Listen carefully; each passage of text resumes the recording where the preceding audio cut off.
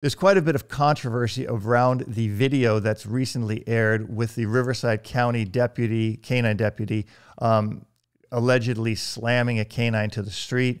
We're going to address it in this video. We're going to take it step by step, frame by frame in the video in super slow motion. We're going to look at it from a perspective of objectivity, of what happened, exactly what happened. We're going to break it down. We're going to get Steve Stoops, one of the leading experts in the world on police canines, on the phone. We're going to watch it with him step by step. We're going to break it down, and we're going to see, was there an injustice done here? Was there abuse done here? Or was this a great teaching opportunity with a skilled canine handler doing his job very, very well?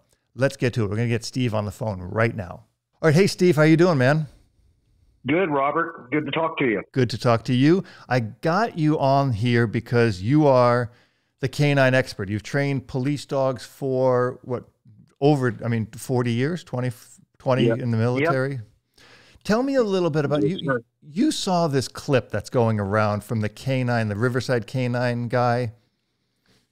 Yeah, Riverside County. Yep. And that's Shane. Shane had the other dog, Rudy, that was killed in the line of duty. We could do a whole show on that. That dog won the Canine Olympics in Las Vegas. Everybody is in an uproar about what happened on this video. So I want to play the video. You've seen it, but I sent you the clip of just that so we can go second by second and analyze it. And I want you to tell me, maybe also as a canine police officer, but as a trainer of police canines, what's going on, what you're seeing, and what's the issue? Like, I understand people are upset about it, right? Because they're seeing it from one very shallow dimension. But I want you to walk me through it. Can we do that? Okay. Sure. Okay, so I'm going to put on my screen right now, there's the canine full speed. The guy's backing up. The dog walks up, and he kind of goes for the guy's hand. The guy picks the dog. I don't know if he picks him. He puts the dog on the ground and then walks him back. That entire clip is, I'm seeing about 14 seconds and 13 frames, right? Yep. So let's look at that for a second. Now, if you look at it fast, it's almost over before it starts, right? So in other words, right. The whole thing starts, I'm fast forwarding at about 5 seconds and 15 frames. I'm going to just go through it here slowly. At about 5:20, I see the dog turning to kind of like mouth the officer's right wrist. Do you see that? Right. 5:23 yep. about. So, and then yep. Now the officer's not taking his eyes off of the suspect, which I think is probably, is that protocol, or should he be watching his dog, or should he be watching the suspect? I think this guy would win my Handler of the Month award because he's doing both. He's multitasking in this situation. Yeah. Handling the dog and also acting as a competent backup officer. Okay, so in this situation, as a police officer, we do want him to keep his eyes on the suspect so he would know when and if to deploy the dog. Am I right?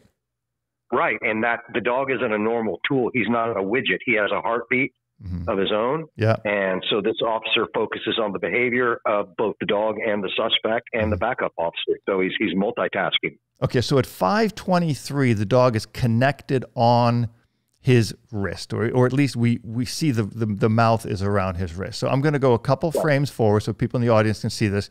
Now by 6 seconds, which is, we're looking at 24 frames per second. So by 6 seconds from 5:23, so you're looking at maybe a fifth of a second, this officer notices it.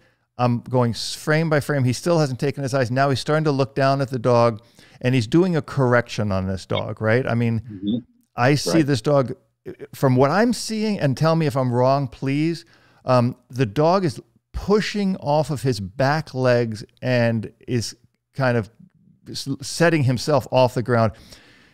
Or is the police officer lifting him off the ground? I can't tell. I'm confused between the two. I'm thinking the dog is pushing himself off the ground just as much as he's being lifted. Yeah, and that's 6 of one, half dozen of the other.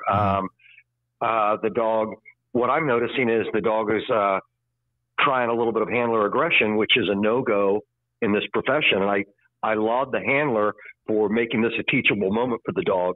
And I see it as an admonishment more than a punishment. Yeah. And our mutual friend, Mike Reaver, actually just sent me a clip from an article, and he is saying exactly what you're saying. He's saying the way Shane handled it was quick and to the point. It was a correction, Reaver said. It did not exceed the limit of force. Would you say the same thing? Or? Yeah, not even close to cruelty. People, want to be anthropomorphic. Mm-hmm. But imagine if that dog was in the pack and did that to another dog, a superior dog in the pack. Mm-hmm. It wouldn't be an admonishment. It would be a punishment / admonishment. Yeah. So, and if you notice, that dog is not cowering from the officer. Yeah. And when they're walking back to the car, the dog's happy, wagging his tail. Yeah. But that officer was spot on teaching that, because mm-hmm. that is a no-go with a police dog to show handler aggression, because it puts everybody in a precarious situation. And I think Shane was awesome in the way he handled that. And I only hope that his leadership on his department are standing behind him, because he was 100% spot on. Yeah, I agree. So I played that while you were talking about that. So I want to back up again a little bit more, because I want to take this frame by frame with you, because you're the expert on this. Right here, after he connects with the wrist, Shane lifts the dog, and it's like you said, 6 1/2 dozen the other. The dog probably pushed himself off. Shane has, with his left hand on the back of the tactical harness, which is an easy controlled piece on the dog, and then he puts the dog onto the ground. Now, putting the dog on the ground like this, in my opinion, from what I've seen with you, it kind of puts him in an immobile position, so the dog can't fail, right? We don't want the dog to continue the bite, so right. I think he put him in a place to go, hey, knock it off, right? Right. So he's protecting the welfare of the dog. But my question to you is this, Steve. Let's say these radical people who are criticizing an officer who's doing his job, let's say he would play it out and say, okay, you know what? I'm not allowed to do anything. I'm going to let this dog bite me. What happens to that dog? It's been my experience that can manifest into a behavior, a door that we don't want to open. And Shane was Johnny on the spot, admonishing that behavior, and that will mitigate that happening again and in a much more intense situation that they might run into. And you know what? Shane's a big guy. He could bench press a house. Yeah. He was not over the top with that dog at all. I don't see it. How it should have been handled. I'm coming at it from a purely like a humane, humanitarian level, like an abuse level, and I'm coming to you from the police level. So I think we're both agreeing that this picture here, and I'm going to play it again, at full speed, he brings the dog up between his legs, dog's got his eye, but the dog is a little distracted, right? Like the dog wasn't doing everything. And so this was a teachable moment because the dog wasn't deployed, but he was very easily able to, again, I'm playing it again, the guy's backing up, the dog comes forward. Why are you detaining me? And yeah, I'm seeing it again. So here the dog gets put on the ground and he holds him there for a brief moment. He kind of just to gather his position. So the dog is not biting in any way, shape, or form. I mean, what I'm seeing is he protecting the dog from a worse fate or outcome if he would have let him bite him? Absolutely. He got on it before it turned into a code red. And it was a firm, positive. Well, I don't want to use the word positive. Well, if you look at Steve, wait a minute. If you look at it in the scientific term of positive is adding something. So it would be a positive punishment. No, he added a correction. So, I mean, yeah, it is a positive. It's a learning experience, isn't it? Yep. It was firm and fair and effective. Yeah. And if the dog would have bit him, so you're the trainer now. Let's say he comes back to you and says, Steve, we had the dog out. The dog turned, he bit me. I've got, a bunch of nerve damage in my right hand now. Won't work for 6 months.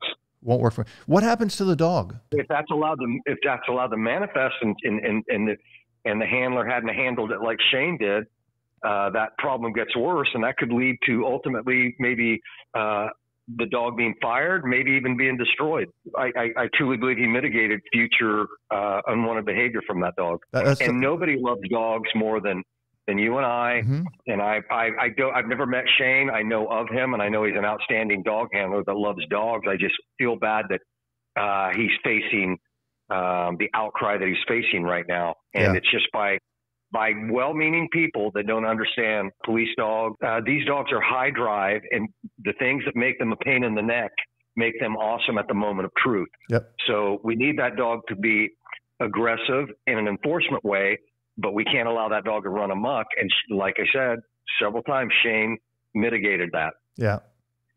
So all in all, your position on this, you're the expert. You're the one of the top people in the world when it comes to this field.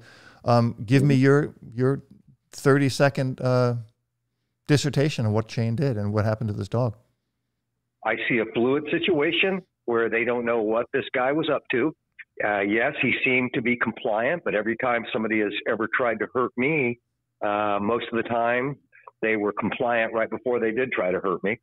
So he managed that dog through a unpredictable situation, and he did an outstanding job of correcting that dog when it made the move for his hand. Well, you're the expert. That's all I wanted to hear. I appreciate that very, very much, Steve. Thank you. Yeah, and it goes down to our sausage analogy that you and I like to watch. I knew you were going to bring that up. Yeah. Good police work might be, it's like sausage. It might be unpleasant to watch, but when it's done, everybody loves the taste. So kudos to Shane. And I hope, like I said, I hope they're standing behind him. I think they should. I think he did a fine job. I don't see any abuse in this. I don't think anybody, by the way, I showed it to Janet, and Janet's like, oh, well, what am I waiting for? You know, the dog was corrected. The dog was put on his side. I mean, he could have done a lot. He could have kicked the dog, punched the dog. It didn't do anything. There's one slap on the dog as he's going away. I've watched this in slow motion 100 times. You know, again, I think we need to get away from this attitude of everything is hunky-dory, because when the proverbial, you know what, hits the fan, you know, we need guys like Shane, and we need dogs that are going to go keep us safe. And I saw no malicious intent on Shane's part whatsoever. Neither did I. Neither did I. Oh, well, I mean, it means a lot coming from you, because you've definitely seen this, you know, countless times, more than anybody who's going to watch this video. And I thank you for your time on that, man. Thank you. Well, thank you for being a truth teller, Robert. Yeah. That we need more of this. Well, that's what we do, man. So there it is for you guys, broken down by Steve Stoops. In my opinion, and the opinion of many, many people, one of the world's leading experts on police and military canines, having trained hundreds of dogs, worked with countless dogs over the last 40 years in police canine work. The expert in the field. There's probably nobody better at it. It's broken down for you. It gives you the real time and real facts. Look at it from that perspective, and you'll see this in a much, much different way. This all ended well because this officer, Shane Day, did his job properly. He diffused a potentially dangerous situation. It could have ended up much worse with what Steve and I discussed on the call. He diffused the situation, corrected the dog, made it a teaching moment, helped the dog to learn. The dog has not been on the force that long. No one was hurt. No dog was hurt. And we came out with a really fair outcome. The dog wagging his tail, going back to the car. That's what we're looking for.